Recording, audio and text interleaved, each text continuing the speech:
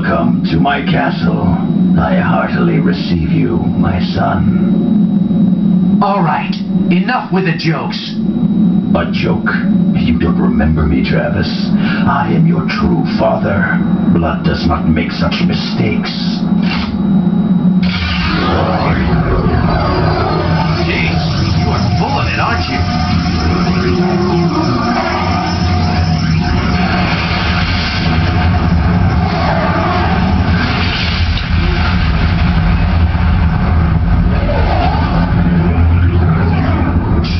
Good story. I'll give you that much. This is just another story. Even if you were my father, it doesn't matter. The only thing that matters here is who's best.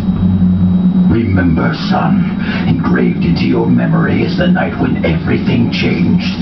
I fell to my feet right before my son's eyes. Do you not remember this?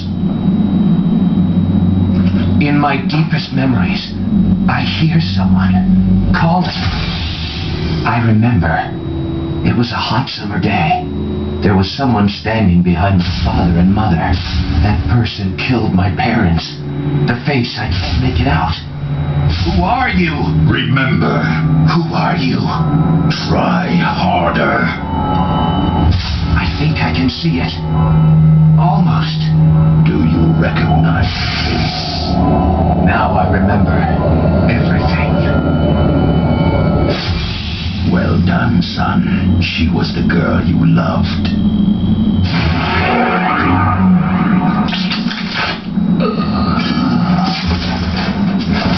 You're still as gullible as ever, Travis. Think, why would he be your father? I guess you're right. I don't have a father. At least not anymore. You killed him, didn't you? Yes. And that's why you became an assassin. To kill me. Now I get it. All those fights. It was for this. I lost everything that I ever cared about. That bitch took everything. I can help you to get even. She's a good con artist, that's for sure. She set up some killer fights. So you and I finally meet. You should thank Sylvia. Jeane, there's just one thing I want to ask you. Who are you? Me? You don't need to know. All of your trivial questions will be answered in the afterlife. Answer me! It's impossible. Impossible? What do you mean? It's too terrible. It alone would jack up the age rating of this game even further. So what? Who cares? But what if the game gets delayed? You don't want this to become No More Heroes Forever, do you? All right. I'll fast forward this so you can tell me. Okay. I'll make it short and quick. You are my half-brother. You know that manga called Miyuki? The Japanese one? Well, it's like that. Your father abandoned my mother. Come on, to your mother. It broke her heart the other day. She killed herself. Knowing I had nowhere to go, she took advantage of me. I suspect you'll never see the last of me. We lived in this rotten apartment, and I was his slave. Every day I cursed his soul. I swore that I would kill him one day. The cursing can change anything. That's when I decided to become a killer with no money to pay for training. I paid with my body. But you? That son of a bitch was like a hard-working family man. That was always. He didn't get too sick about cleaning up my life. So I started to clean up myself. That's what I do. And I got what I wanted. Killing him in front of your very eyes. That's my story.